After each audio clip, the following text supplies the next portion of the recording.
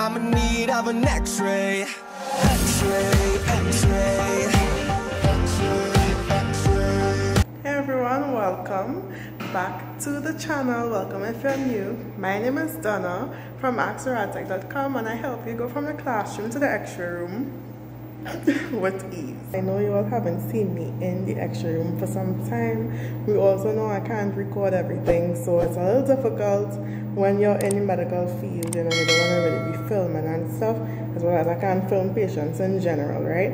However, today is a bit different. I won't be recording any like procedures or anything like that. However, we are celebrating 300 subscribers strong here on YouTube. I'm so grateful for all of you, and I'm really thankful that you all took the time to subscribe and engage in the content and stuff like that. And to do a mini celebration, I told you all to ask me anything. Some of the questions, I'm looking at it across on my laptop there. Some of them are a little more general. I thought it would have been more specific, but I mean, it was cool. So yeah, I'm gonna just go through what you all asked me. And yeah, thank you again so much, and let's get into these questions. Okay, so I have my list of questions. I actually have my laptop here because it's after hours in the general department, so I'm like, why not just use this time, because God knows on a regular shift or like an accident and emergency right now, I would not have had that pleasure. So let me make use of the time that I have it, right? So I think I'll go in order. As I said, there aren't that many questions. I heard a sound, so I had to get up to go see what that was, because it's me here alone. Okay, yes, you're all being propped up by the computer. Alright, I'm starting my classes of radiology next year. Any advice? Okay, so I think one of the biggest takeaways for me personally, if I had to do this all over again, was to not neglect, not necessarily neglect, because that's a big word, but to not take for granted the simpler imaging. So like when I did imaging 1 and 2 of like basic anatomy, like of the hand, of labeling the forearm and that kind of thing, I didn't take it honestly as seriously as I did later on in the program. So I wish I would have done that, because I feel like after some time I had to go back and review all of that, because I didn't take it seriously the first time around, so it didn't get to stay in the long-term memory. And you know, as radiographers, general X-ray and stuff, we look at a lot of bones and we need to know the different parts. So one piece of bone might have like 5 labels, the other one might have about 20. Don't talk for the skull, you know, it's like 1,000,001 things. So that's one of the things I would say, right? Of course, you will be starting off at first with your your core or introductory level type of core courses. So like your anatomy and physiology, your physics and stuff like that. Those are really good foundations to have, so don't take them for granted, and study it just as hard as you would as if you're studying the more technical, fancier things later on in the program. Be open-minded. Don't let like clinical supervisors and other people, like, not everybody is super fun and outgoing and super helpful. There will be sometimes I come across people who just not helpful, or who seem like as if they don't like students. You know, it happens wherever you go, whichever country, it really doesn't matter, right? So I would say to be open-minded, focus on your goal, and don't let the actions of other people or other students like deter you or demotivate you from getting where you need to get. Especially during the pandemic, it's still going on even a year later. It will be difficult to sometimes get into different clinical sites, or you might have to hold out a little bit of that, or just do like lab classes, clinicals. It wouldn't necessarily be easy, like at all, like with any other program, but just like stick to it and you'll be fine. Slightly switched up the angle, just a little bit, right? The next question is the hardest part about Rad Tech school. It's a 2-for-1. Well, it's a 2 questions in one. What is the hardest part about Rad Tech school, and what modality is your favorite? So for me personally, the hardest part of the program was radiation sciences. I think a patient is coming. Let me check. No? Okay. Yeah, so the hardest part for me was radiation sciences, because that dealt with like the biological effect of radiation on tissues. So for me that was a heavy course. However, it was doable. I mean, I passed it, so there's that, thank God. But yeah, that was one of the most difficult things. Clinical practice to me wasn't as bad, because yes, in my previous point I mentioned that I didn't take like the anatomy or the simple things as seriously, and I use that term loosely because obviously I took the program seriously, but I did not study as hard and study with as much intention as I learned to do later on. So that's kind of what I meant there. But yeah, radiation science, radiobiology, that was the hardest thing. I remember stressing so hard. Valentine's Day came, couldn't even go on a date because I had class, and there was no way I was missing a class for that course. Right? So yeah, that was something else. However, I mean, everything else was pretty okay. A lot of the courses took a lot of work, but they were all doable, you know. And my favorite modality, I have a few. Ultrasound is kind of like the like another stone to step on, if to put it that way. I do like MRI a lot. Of course, MRI physics with T1, T2 weighted images and all of that. The physics behind MRI is technical. However, I do like the modality. As you can see, my favorite modalities does not include radiation, interestingly enough. However, you know, and I mean, general lecture is cool too. It's just that general lecture is the first step. You know, you would want to specialize, like anybody would want to specialize at some point, and for me, I think the next step is ultrasound. Do check out my last video, radiology versus ultrasound. You might find it interesting, but yes. My next question was, which do I prefer, nuclear med or radiation therapy? Like if I had to choose, would I be a nuclear med tech or a radiation therapist? And this question I thought was really cool, because I actually have never thought about it before. So this is me actively thinking about it. Nuclear med will deal with using radioactive materials and tracers and that kind of thing. I don't see myself doing that. I don't think that's for me. Radiation therapy, probably. I feel like if I had to choose, I would choose that, because then I actually for a moment considered doing a master's in biomedical physics. So that's where the kind of radiation therapy thing will come in. But yeah, I think I'll choose radiation therapy to be a radiation therapist.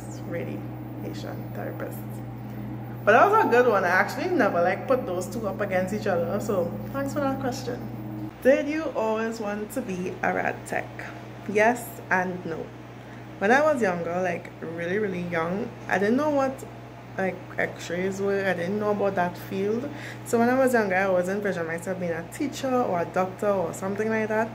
But then when I was 12, I had to have an ultrasound taken, and then I was like, I was talking to my mother, and I was like, you know, this field is really good. This is really cool. Like, I don't know what the person was saying on the ultrasound, but it looks cool, like, to be able to figure that out, right?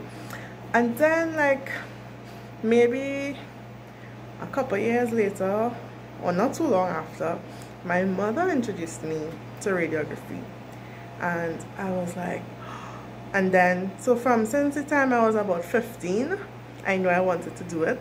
So when I finished school at 17, I applied for the program. So yeah. I actually had another question asking, what made you become a Rad Tech? So yeah, that's the story behind that. So that was a 2-in-1. Kill two birds with one stone. We all know that saying. It's a little morbid, but yeah. Next, I was asked, what are some tips that I would give to a student in transition, that I would give someone who is in transition of a student Rad Tech. Right? For one, you need to check out my blogs on radtech.com, as well as, well, obviously subscribe to my channel. But no, seriously, I would say that you need to have a strong theoretical knowledge, like theory, book, work kind of thing, because then, and only then, you would feel very confident on a field, on like a work field. That was not said well.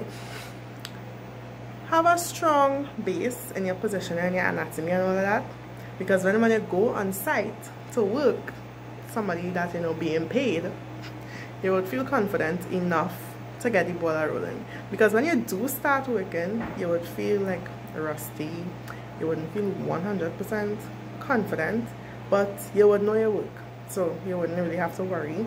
Over time, it will come even more naturally than when it was, you know, when you were a student. So yeah, just, you know, keep your confidence up and just do, I mean, you know your work, you graduated, you have your license to practice, so you're good to go. I was asked, what is the salary of a Rad Tech? And I don't usually like to answer this question, well, the starting salary, right? I don't usually like to answer it because it varies based on where you live. Like for me, I do not live in the US, so me answering that is like, I'm not in the same like country as majority of people might be. I would generally say though, you get paid well above average. According to the Bureau of Labor Statistics, like literally from Google, right? The average salary is $62,280 per year, but depending on where you live and depending on your qualifications, like if you specialize like CT, MRI, etc., then you would be making way more or maybe making less based on where you live. If you're from the Caribbean, the prices will be different too, because remember, the value for dollar will be a little more different, right? So it's really hard to say. Some places, like some smaller private places, might pay less, whereas the bigger private institutions, the more established ones, will pay more. And then public health, governmental stuff will pay average, normal, good, but could be more. So I'll just leave it at that. You know, it really does vary based on where you live, based on what country you're from, what your job spec is, because there are some clinics that only do x-ray, others do portables and all that. Wow, people talking. But yeah, it really does vary. So this next one isn't really a question, but I feel like it's an implied question. The person, Yuka, I'll be leaving all this stuff on top because I don't want to butcher anybody's name, and yeah. But this question, well, this message was changing from RT into another imaging field. So that's kind of what I'm going through right now, kind of with ultrasound. Even in general, changing from general x-ray to MRI or CT or whatnot, it's not easy, especially if you are not from one of those major countries like the US or UK, Australia, Canada, you know. It's difficult because your local program likely is not going to be recognized. If you're already from the US or you're already in the place that you know you're going to live at forever, then it's easier. You know, it's just a matter of getting into the program, looking for the accreditation status of the program, and you know, just betting it, you know, seeing if it's right for you and adjusting, like take into consideration everything: the workload, the quality of the program, the quality of life, your salary in the future, just to figure out if it's the right match for you. So yeah, that's what I would say. So this one isn't a question, and they literally said that. Not a question, but appreciation for your quizzes. They are helping me study. Thank you so much. I only have one literal quiz though, unless you mean like blog posts, but nevertheless, thank you so much. I appreciate you for appreciating what I do and for, you know, being here. So thank you. All like the light is literally above my head. So this one is their tutorial on how we should greet the patients and the proper questions to ask. I don't have a tutorial on that, but thank you. I think I'll be making that extremely soon. That might be my next video, as a matter of fact. So thanks for that. The next question was, what is my least favorite projection to do? And I was gonna be basic and choose a scap Y, but honestly, a lot of the time scapular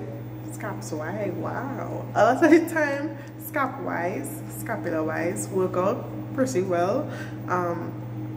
But this projection is not my least favorite because it doesn't work, but because I personally find it's a hassle and the other projection or the other method of it is way better. So let me show you.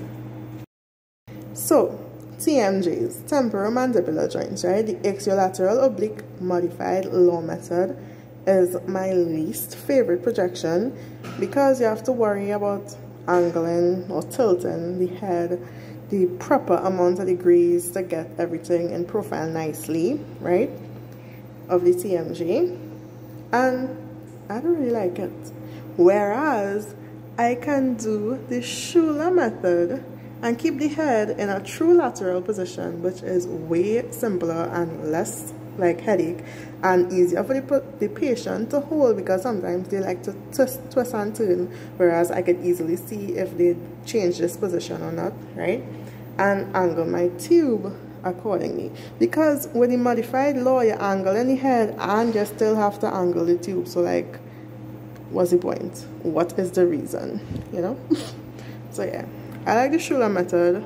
Thankfully I don't have to do TMJs too much. So we started in the room, so I guess I should probably end up in the room, I don't know, but here we are, and it all comes full circle. So the last question I had, don't mind the bin, the last question was, step me through a retrograde. Now at first when I saw this message I was like, what? I was like, being honest, I was like, what? Then I was like, I wonder if they mean like a retrograde, like, well, first I was like, retrograde, like Mercury, because I know like people who like to talk about astrology and stuff, but I was like, but wait, that's not what this Q&A is about. So then I was like, oh, like a retrograde pilogram, a retrograde cystogram. That would definitely take some review on my part, because since graduating, of course, you know, as students, we would do like assisted fluoroscopy cases. However, I have not done any since then, and I was like very early 2019, so I would need to review that in all honesty, as well as just in generally, just wow, you can tell that I am tired. In my job, we have to specialize, or go, not necessarily specialize, but we have to cross train. So I have not done my cross training in fluoroscopy yet, so I may not be able to give you like the ins and outs and the like tips and tricks like how I would give with x-ray and theater and that kind of thing. However, I can do like some more review in order to bring it to you all in like a less stressful type of way. But if that's what you want, do let me know, and I would consider talking about fluoro cases, maybe not like those, but like the IVPs and the barium swallows and that kind of thing. So thank you so much for being here and sticking it through this entire video if you did, and I will see you all in the next one. And thanks so much for subscribing and being a part of the #RadTech fam. So yes,